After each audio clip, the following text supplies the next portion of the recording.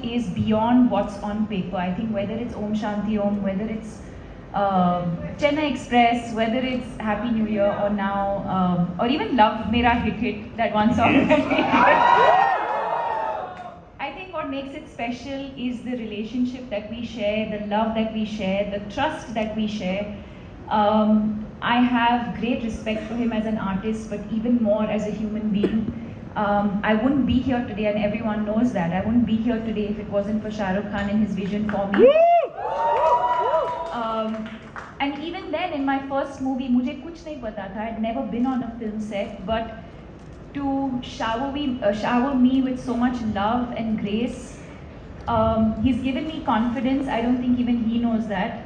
I do what I do with confidence because I know he'll always be there for me.